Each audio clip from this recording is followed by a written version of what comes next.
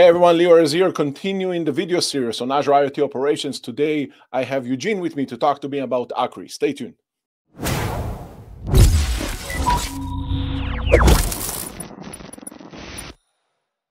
Hey everyone, Leo is here, continuing the video series on Azure IoT Operations, and I have a returning guest today. Eugene, how are you? Great. It's exciting to be back. How are you? Yeah, I mean, I'm good. You know, I was waiting for our conversation. You're a returning guest. We had an awesome episode on Akri last time that you were here.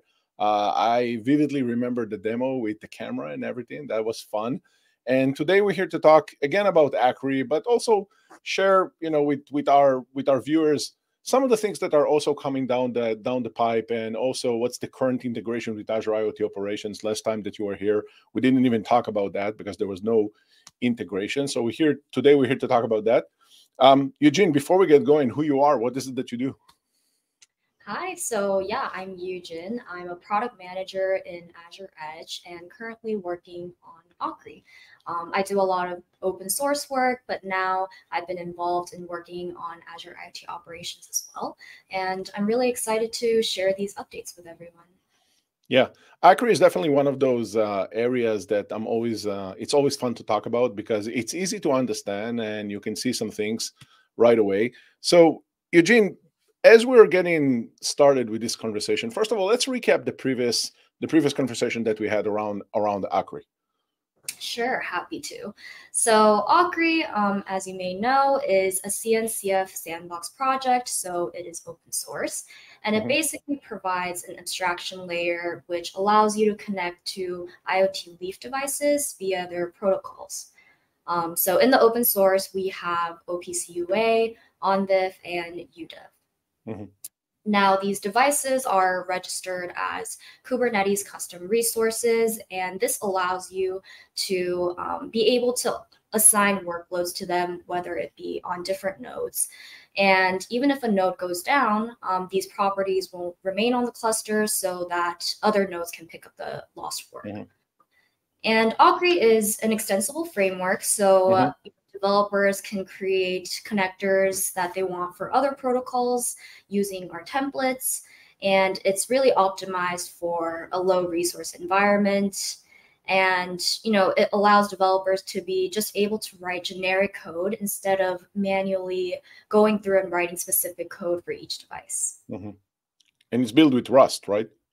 Yep. And it's really optimized for the edge. Yeah. You know, one of the things that when I started looking at Akri, that was, I believe, almost 2 years ago, I think that at this point, when I started looking at Akri from the early days, the one thing that struck me when looking at this was the fact that the world of us starting to describe assets, right? In this case, we're talking about leaf devices, like you mentioned, like camera sensors, what have you, as Kubernetes resources. And again, you'll show me later on how we are getting even closer to Azure Resource Manager, which is also kind of cool. That thing really kind of struck me as an evolution of how we're thinking about edge, really. It's bringing those real devices, physical devices, into, you know, a platform like Kubernetes. Exactly. It's kind of allowing it to be standardized and allowing other things to have access to these devices, which may be, you know, usually a bit too old or too locked out. All right. So I also know that you have some cool architecture diagrams to show me. So let's go through those diagrams. Sure. So this is kind of a recap as well. This is just our open source Akri architecture. So as you can see on the left side, we have the provisioning manifest. So this is the Akri configuration, and this is where, you know, the user will specify the protocol that they want to use, as well as any workloads or broker, you know, pods that they want to deploy to these assets. So the user applies this configuration, the Akri configuration CRD is created. Then Akri will read that CRD and deploy the appropriate discovery handler. It will go and find these leaf devices and create Akri instance CRDs in the etcd. Then the controller will see that and deploy any broker or workloads to connect to those devices and be able to utilize the data from them. So Eugene, what you're describing here is kind of a deployment that is isolated in the sense that Acri is an open source or started as an open source project, right? And you can deploy that on any Kubernetes cluster. And as part of this video series, we're talking about this integration with Azure IoT Operations. What can you tell me about how does that integration looks like today? Yeah, so first of all, I just want to quickly go over like why are we even putting Akri in Azure IoT Operations, right? We have this open source project. And I think one of the main things is that users might feel a little anxious about using an open source project in production settings just because it's open source. So, maybe one day it will stop being maintained or you don't really know what's going to happen. So that's why we aim to provide the ICM level support so that customers can have the confidence to use Augury in production settings. And secondly, it's compatible with any Arc-enabled cluster, whether it be just vanilla K3s that's connected to Arc or AKS hybrid cluster. All those are compatible. And the main goal of Augury in Azure IoT Operations is that we want to be able to take those Augury instances and these edge onboarded devices and project them as like devices and assets as ARM resources under Azure Device Registry and be able to see them kind of with a single pane of glass view. And also, this will allow for a lot easier deployment, better user experience in general. You don't have to deal with like the normal Helm charts and writing 1,000 parameters in your CLI. And finally, we also aim to provide troubleshooting with OTel and Azure Monitor, as well as a more robust end-to-end device-to-cloud security. And you mentioned a term that I always use, which is the projection. How do you actually project resources? We always talked about this in the context of Azure Arc. How do you project resources or IT assets that are deployed outside of Azure, and how do you actually bring them to the control plane using Azure Arc? And what we're talking about here, we're talking about how do you project assets like leaf devices, like we mentioned, right? And project those as ARM resources eventually. Yeah, so let's quickly go over that. Yeah. First, I want to show you what is available right now in public preview, so you can try this out. First, the user goes through the portal, CLI, or the experience portal to configure the deployment, and then Azure IoT Operations is deployed at the edge on your Arc-enabled cluster. And Augury is configured with the endpoint profile URL, which is essentially the OPC UA URL that you need to be able to connect to that asset. And from here, Augury will talk with the Azure IoT OPC UA and work together to onboard these assets. And just like usual, Augury will create the instance CRD for this onboarded asset. And finally, the user can open the instance CRD file to view the details of the asset, like what it is, what kind of schema does it have, etc. And I want to quickly just demo this. Yeah. So here, I just have a GitHub code space right here, and I've deployed a K3s cluster. And as you can see, we have, the Augury agent running, and we also have the OPC asset discovery pod running.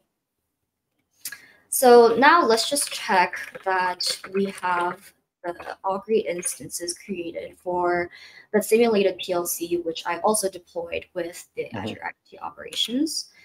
And you can see that we have that simulated PLC showing up here. And now I'm just going to kind of open this and see in a JSON format what it looks like. So as you can see here, you can see the OPC UA endpoint URL. And you see a lot of this nauseating text, but you can kind of, if you look closely, you can see it's like a boiler, and then you have these specs and labels and schemas, but all this is very hard to consume and digest. Like, what do I do with all this information, right? And so that's why I kind of want to talk about like the full story, and that's kind of why we're actively working to integrate these features to project these into ARM resources. So let me just show you kind of our vision of the North Star story. So steps 1 through 4 are basically, the same as before. You would configure through the portal and deploy Azure IoT Operations, and Akri again onboards these assets and creates a CRD for this discovered asset. But then now the user can go to the experience portal and view the discovered assets through the edge, and they can choose which assets to actually import into ADR.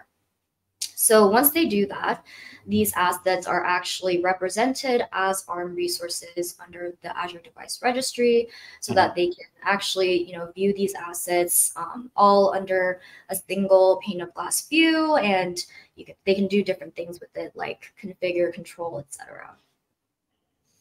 And then, at the edge, the OPC UA broker will bind to the asset, and that will help to standardize the data from the assets. And the telemetry is sent to MQ via MQTT. And then MQ will send all this data to our upstream connectors, where the user will be able to view data and insights through cloud using our various data services.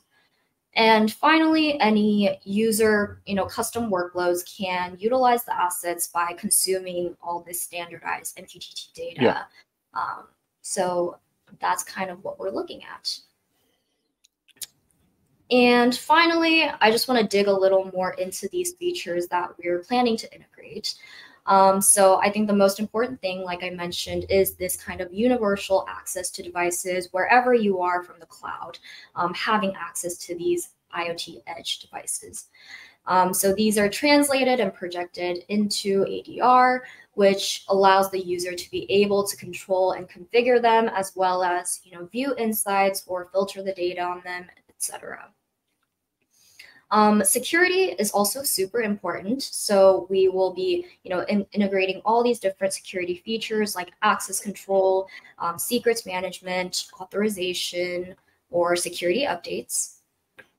And we also will have some integrated diagnostic telemetry via OTel. And if you don't know, OTel or OpenTelemetry is another kind of open source observability interface. And so we will be using that to enable any tracing, logging, and metrics. And finally, we will have a unified addressing scheme, so that any workloads can use these assets via a common addressing scheme and interface on these standardized Kubernetes resources, like you mentioned. And also consuming, standardized data via MQTT, or if it's like a video, it could be RTSP, for example. I'm loving it. Eugene, as you are describing this, and thank you so much for that detailed explanation and the short demo, and let's just talk about that demo here for a second, because like people like to think that, a demo, it's a long demo and all that, but there is actually a lot of value in that demo because it emphasized something. Azure IoT Operations, and this is part of the conversation we also had in the previous episodes, right? The value proposition of Azure IoT Operations really sits in the data pipeline, right? The rest of the stack of Azure IoT Operations are either, producers of data or consumers of data, as part of this entire stack. So going back to the demo, when you showed that, that huge JSON that didn't, look like something that someone can actually work with and digest, and then looking at the North Star and where we are going with this is really that data processing, that contextualization comes to mind, right? And also the fact that you're showing those assets in ADR, the Azure Device, right, registry, and being able to project. We talked about it, right? Projecting those resources, that really starts to complete the picture in terms of how we are actually looking at an IoT stack, right? Coming all the way from the leaf devices, and then what is it that you actually do with the data? But another important thing by projecting those resources is now that you also have like an IT angle to this, because the IT operators, they are the ones that are, looking at the Azure portal, making sure that, everything is healthy, looking at the operational aspect of things, right? And this is very important point to make here. Yeah, exactly. And I think that's, precisely why Akri is a part of Azure IoT Operations and not just like sort of its own thing, right? All these pieces kind of work together to complete this full end-to-end story for our customers. Yeah. I'm loving it. Thank you so much, Eugene, for joining me today. As always, I love Akri. It's been on my mind for a couple of years now, and I'm happy that we're starting to leverage this and build this as part of the Azure IoT Operations stack and the story. I think it makes sense a lot. Thank you so much, Eugene. And for the Jumpstart viewers, thank you so much for your continuous support. We are continuing this video series. Stay tuned. Make sure to like, subscribe, and we're going to see you in the next one. Bye, everyone.